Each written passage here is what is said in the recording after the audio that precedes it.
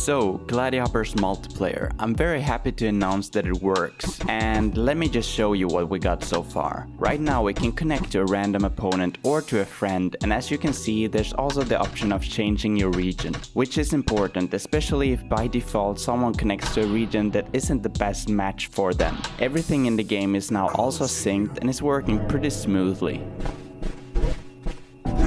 We can also request a rematch from our opponent, and if they agree, the fight restarts properly as well.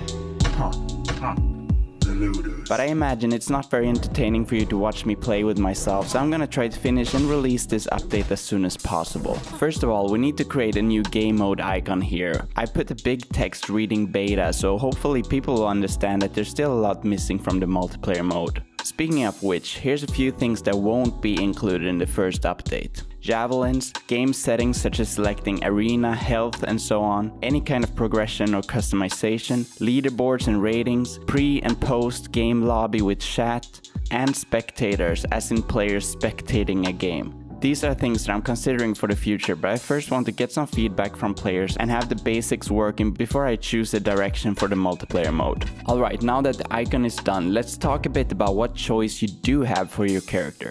Right now you're able to choose between a super low tier version of each Gladiator class, but I'm gonna spend some time to balance them and make them a bit more interesting. Now I'm certain that this multiplayer update will reveal many weaknesses in the gameplay and imbalances between the classes, and that's mainly why I want to avoid adding too much stuff right away, because there's first gonna be a whole lot of tweaking for me to do in order to discourage players from only employing a certain tactic. I've now also done some other things that needed to be fixed, and it's time to test the game out with some of the Discord mods over at discord.gg/dreamon. The palace.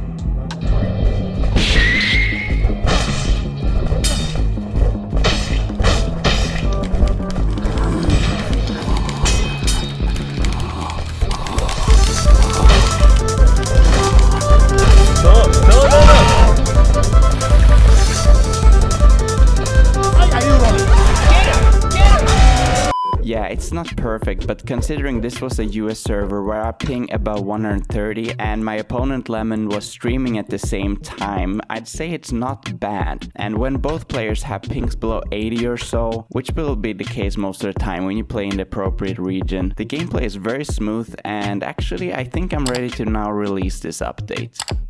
Gladihoppers multiplayer beta is now out on iOS, Android, PC, Mac and web cross-platform. Thank you for watching this video and see you in the game. Bye bye.